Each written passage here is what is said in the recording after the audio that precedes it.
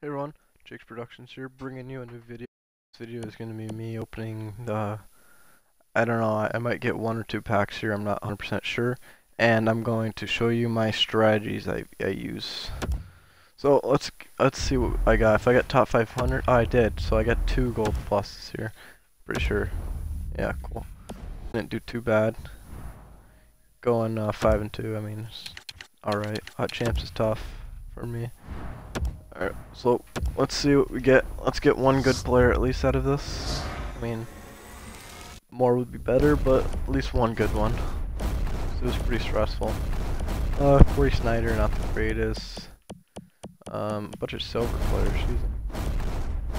Come on. That's a terrible gold plus. Throw them up. Actually, I'm going to keep them for a reroll. Might as well keep them all. Get my sets up for this Joe Sakic. Alright, let's go. There's a bunch of new cards out. It'd be great to pull one of them. Come on, I don't need Christian Dvorak. What is this bull crap?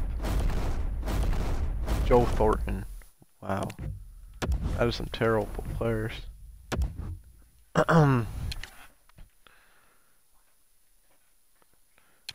All these players out, and I didn't get one of them.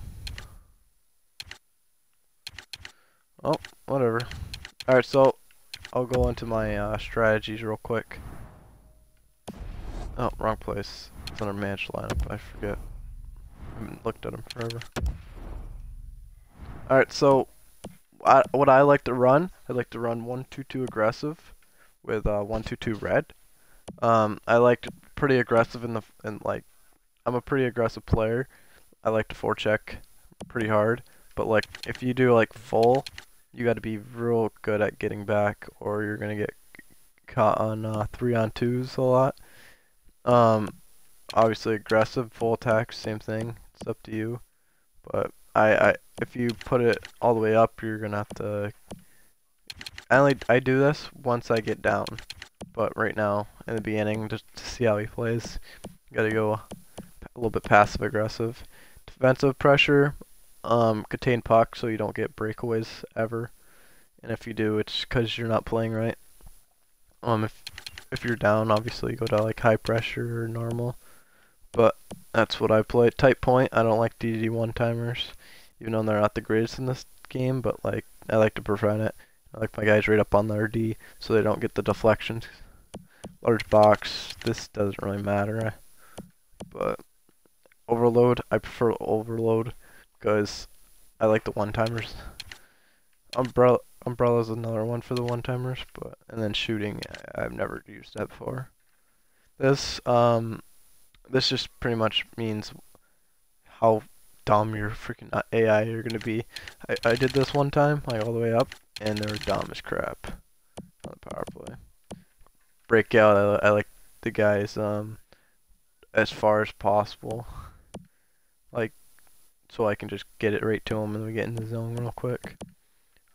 Carry option, same thing as this. I like to carry it a lot of times up. Quick breakout, I like to leave zone early because I don't know, I just think it's the best option. Close support if you're just trying to get quick passes to get out, and then statewide is a little bit and then standard. And then for this, put these at the energy at half. Behind the net is what I use because I like to I don't know, it's weird. And third, fourth line, put the energies at full. At least the fourth. If you're doing the third, like you could do 3/4 maybe, but like I like to work my lower lines hard.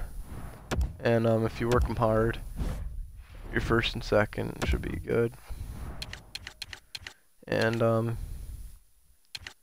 yeah, that's pretty much it, boys. Thanks for watching, and make sure you subscribe, hit the like button, and stay tuned for more videos.